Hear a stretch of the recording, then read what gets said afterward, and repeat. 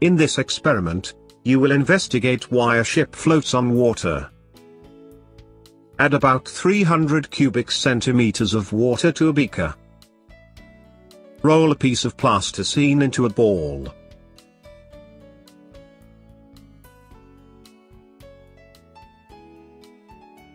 Put it on the surface of water in the beaker. Does the plasticine float or sink in water?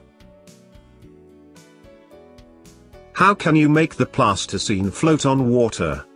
Knead the plasticine into different shapes, and test if they float.